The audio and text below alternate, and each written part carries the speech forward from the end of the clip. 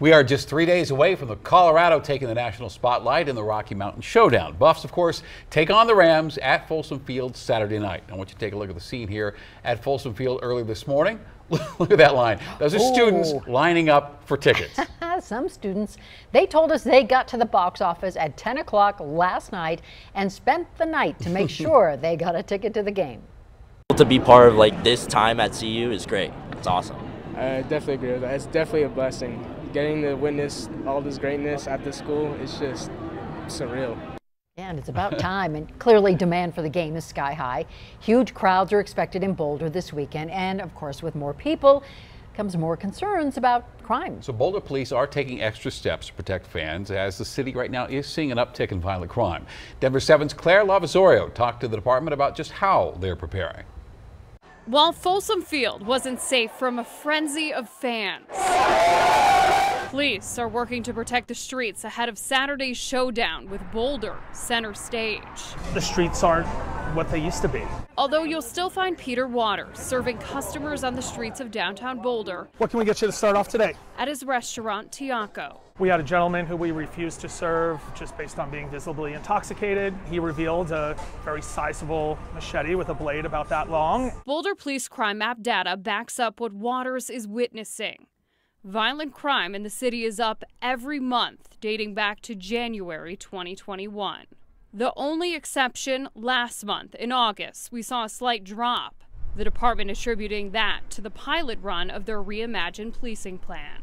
More than 2/3 of that violent crime was reported in the downtown mall area, where Waters' two restaurants are located. We often see increases in crime when we have an influx of people into the city. Not only violent crime, says Dion Waugh with Boulder Police, but property crime as well. That's why there will be double, even triple the amount of officers out for Saturday's Rocky Mountain Showdown, along with support from neighboring departments to keep up. You will see officers. There will also be officers that you won't see in plainclothes assignments as part of our public safety efforts. Waters says the more eyes, the better to stop the trend in its tracks. I'm confident that the more people we see downtown, whether it's a game day or any of the other many activities that downtown Boulder puts on, it's a good thing for us. In Boulder, Claire Lavazorio for Denver 7. So let's go in depth here on Boulder's reimagined policing plan. Last month, Boulder Police unveiled the new strategy, a strategy they say would stop the problems before they happen. So instead of taking more people to jail, it's going to focus on getting officers out in the community. They're going to hire 14 additional officers and allow them to spend 40% of their shifts on prevention, on problem solving.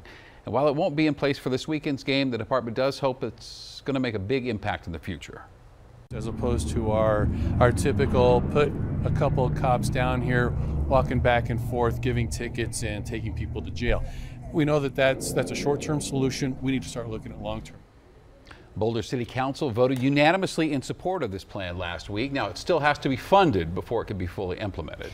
And while police prepare for big crowds on Saturday, state leaders are preparing for big impacts from the game. Governor Jared Polis joined Congressman Joe Neguse, both from the Boulder area, along with CSU's President Amy Parsons and CU's Chancellor Phil DeStefano today to highlight the impacts of having Colorado on a national stage. Polis says the Rocky Mountain Showdown goes far beyond football. Talking about, yes, football, but also the academic and research programs of our world tier universities in Fort Collins and Boulder. As we like to say, you might come for the football, but you stay for the education and the research opportunities. And we will have much more on how teams are preparing for Saturday's big game. That's coming up a little bit later in sports.